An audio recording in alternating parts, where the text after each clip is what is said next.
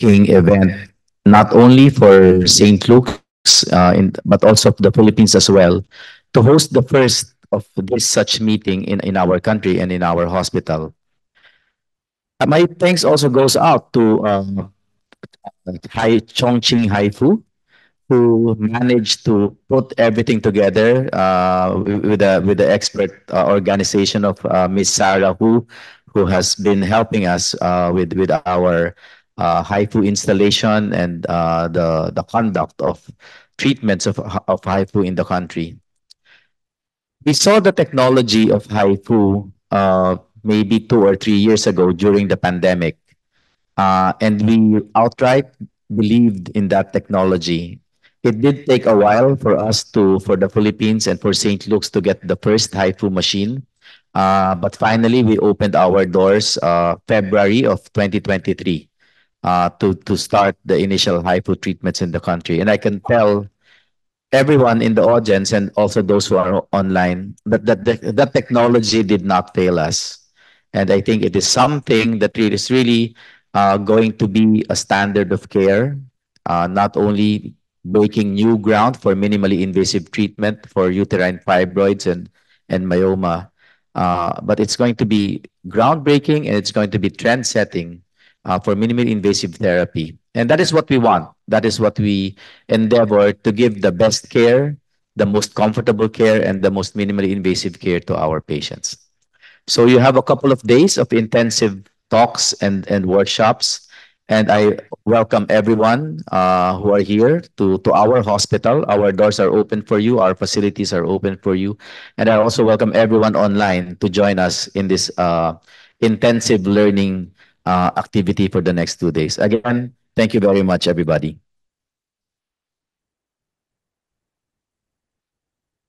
So thank you, Dr. Serrano. So may we now call on um, Professor, the President of the International Society of Minimally Invasive and Virtual Surgery, Professor Philippe Descamps, to give his opening remarks.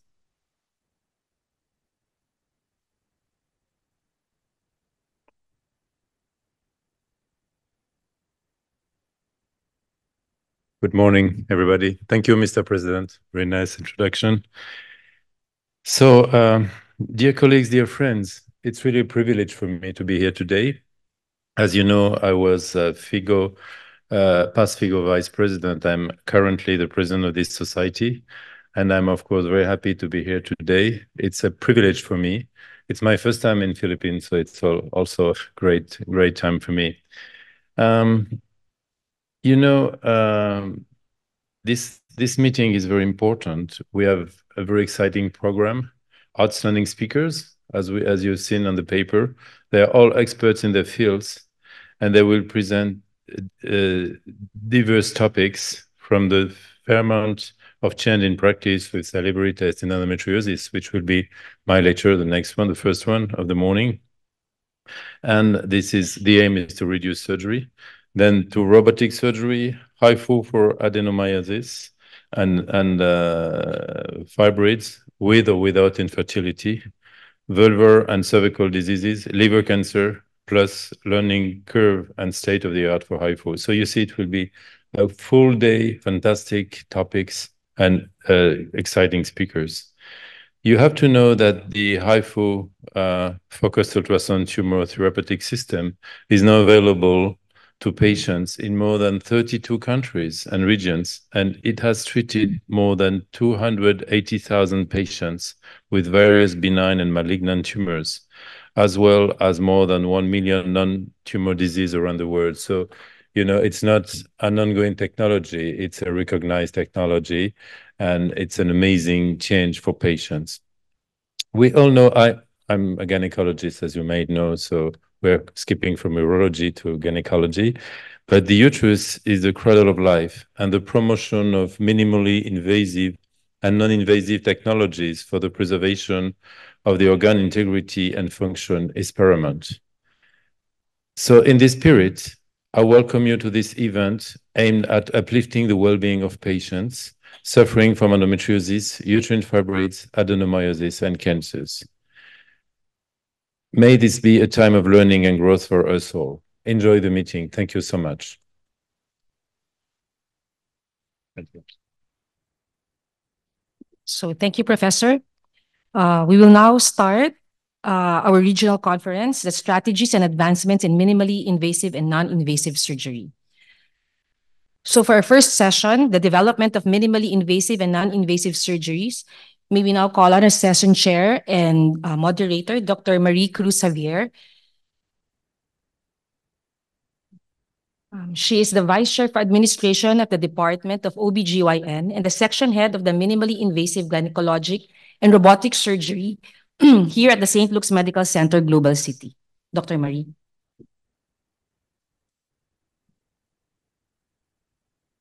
Thank you, Dr. Severino, for the introduction, and good morning to everyone.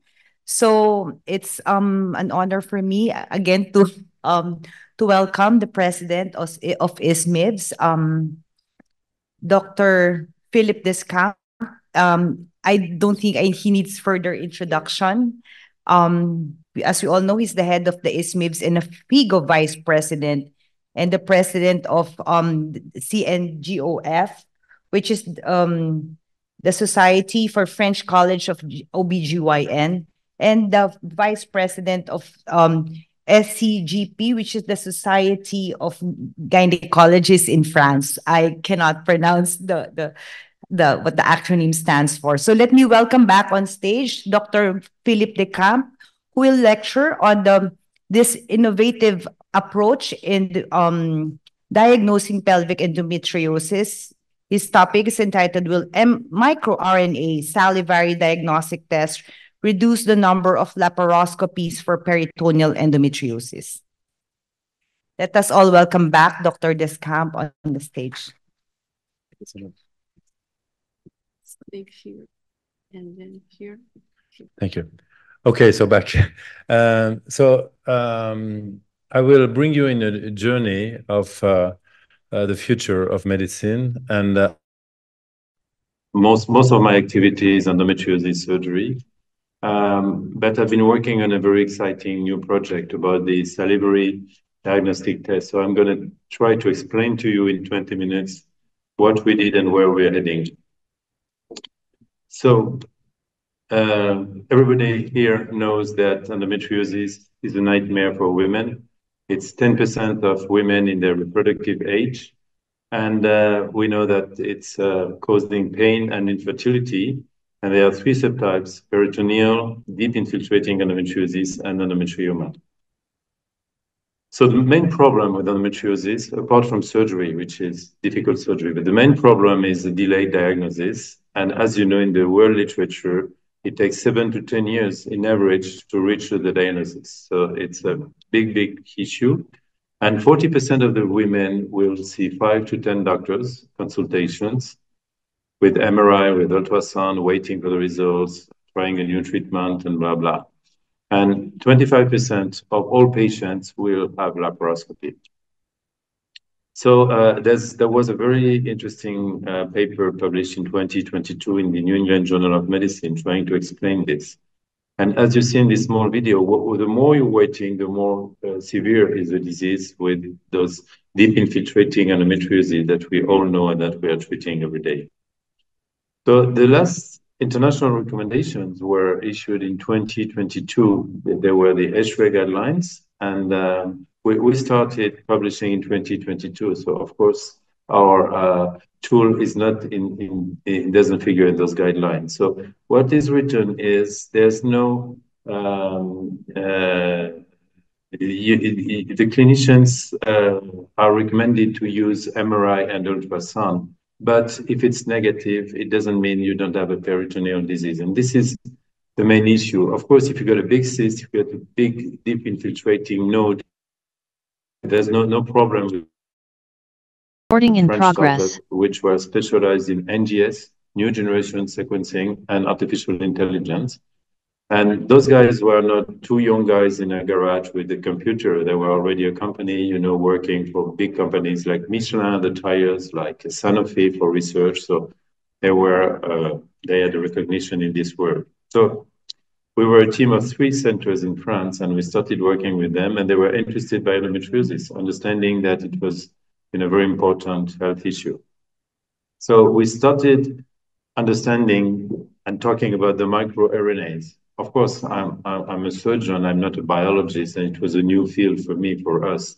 And we started working on this. And from what I understood is the microRNAs are used for translation between the messenger RNA and the protein.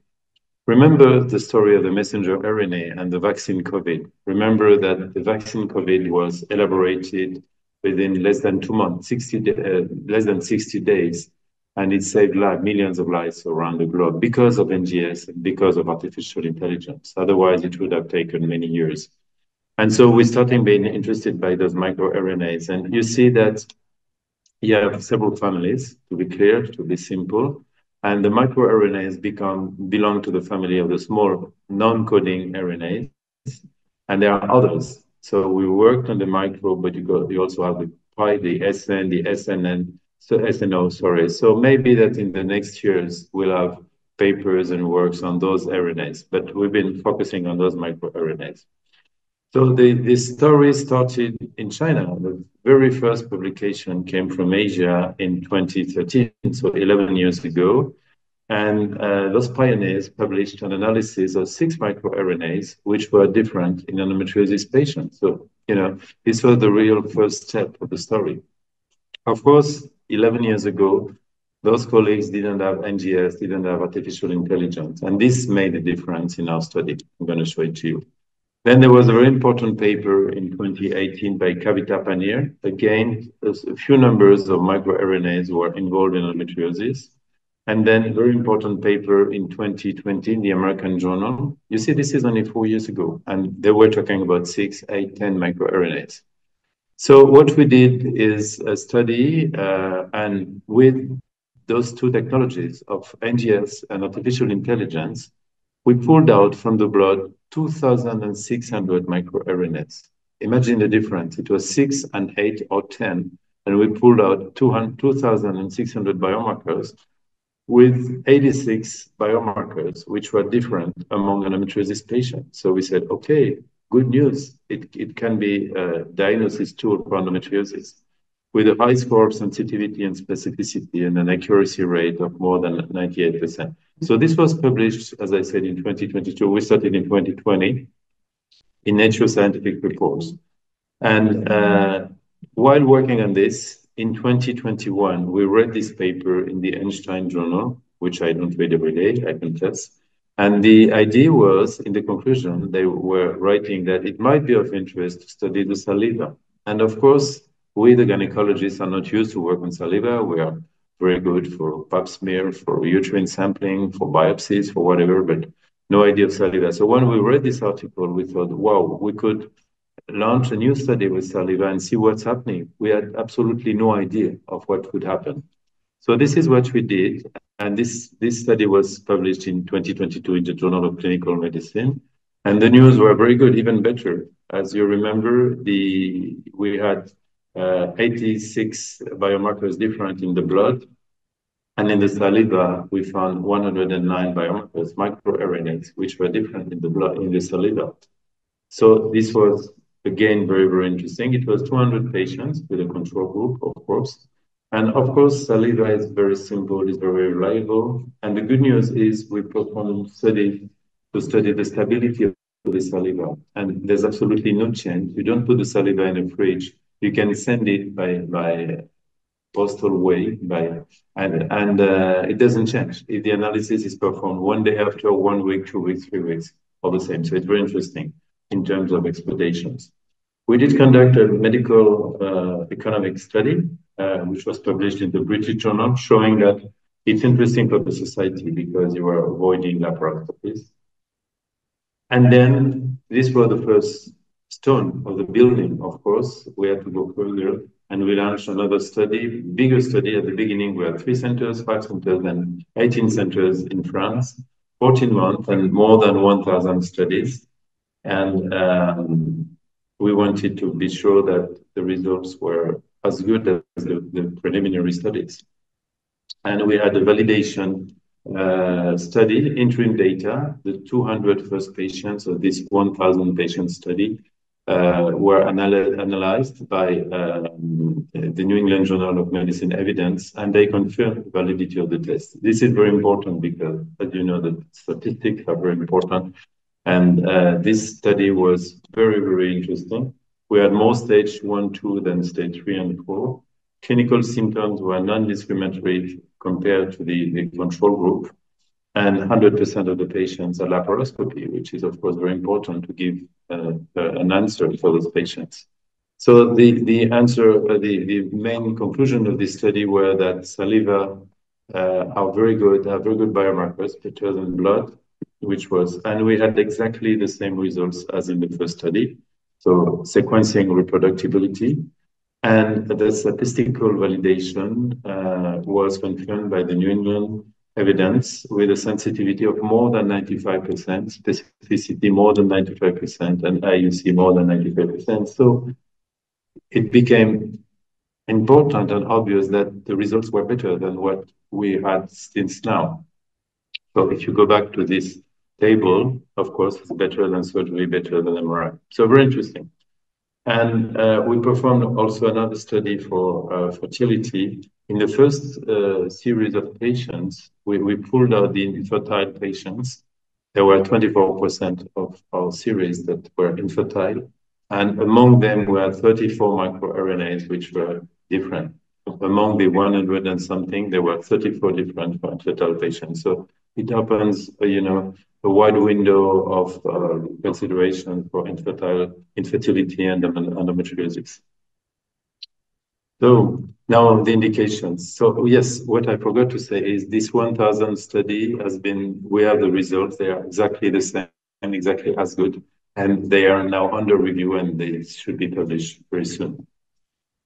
So, okay, this is very interesting, but what do we do with this? And this is the title of this lecture, of course. So what we think today, it might change. Again, it has not been validated by ESHRE, it has not been validated by different societies, but what we think is that it could be interesting in those situations. So you have the patient, she has symptoms suggestive of endometriosis. You're not changing anything about your questionnaire, about your clinical examination, about your ultrasound and MRI. Okay, this is what we're doing every day.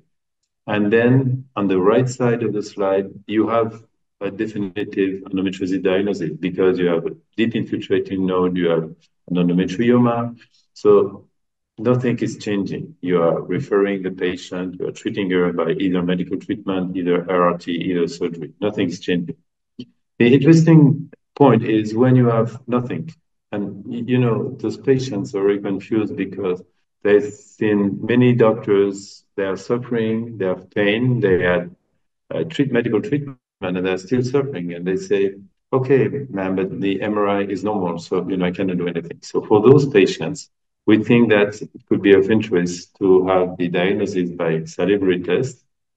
If it's positive, then you can skip to the right side of the slide. You consider a treatment of endometriosis, you have the answer. So either you do a laparoscopy, then not a medical treatment, whatever.